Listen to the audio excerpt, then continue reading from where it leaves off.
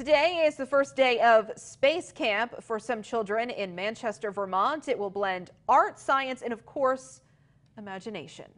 Local 22's Dana Casulo is live in the studio with more on this out-of-this-world adventure. Lauren, Space Camp is run through a collaboration between the Southern Vermont Arts Center and the Manchester Rec Center.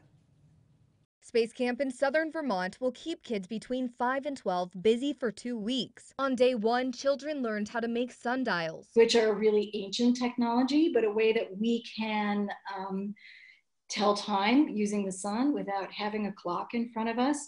And one of the things that makes a sundial work is understanding your latitude, so understanding where you are on planet Earth. Andrea Michaelbust is a Space Camp instructor and has had a passion for space her entire life. I am an artist by trade, but loved space when I was a little kid, dreamed of being an astronaut. Even though she dreamed of being an astronaut, now the kids at camp might have a shot. And that's something that the kids are really going to be doing over at the rec center, where there is a swimming pool.